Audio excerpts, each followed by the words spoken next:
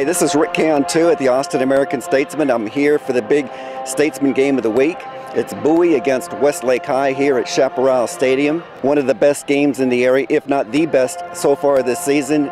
Westlake has a 2-1 record. Bowie is 3-0. This is the first game of the season for both in District 25 5A, and it is believed by most that the winner of tonight's game will have the inside track to the 25 5A championship.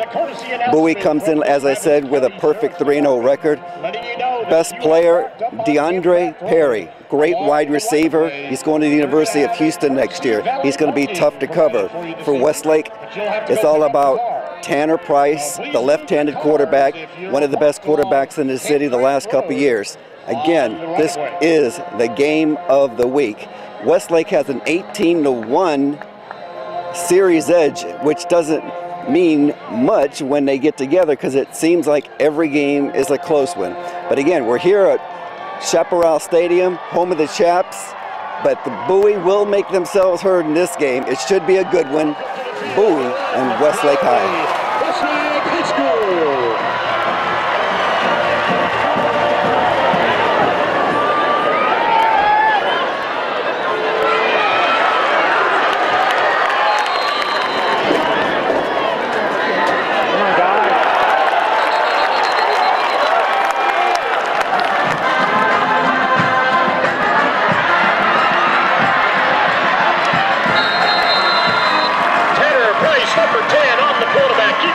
Gets the ball out over the 40-yard line.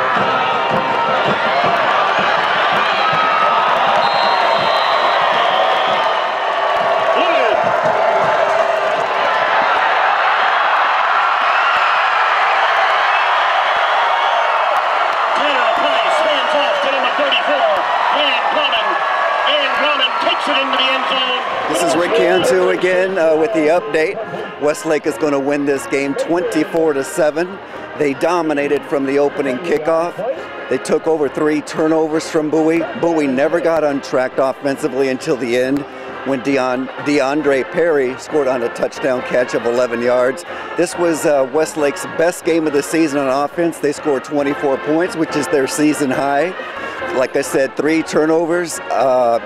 Bryce Hager was fantastic on both offense and defense. Tanner Price played effectively on offense as the quarterback, and it looks like in 25 5A, Westlake is now the team to beat, 1-0 after defeating the Bowie Bulldogs 24-7. Rick Cantu reporting from Chaparral Stadium.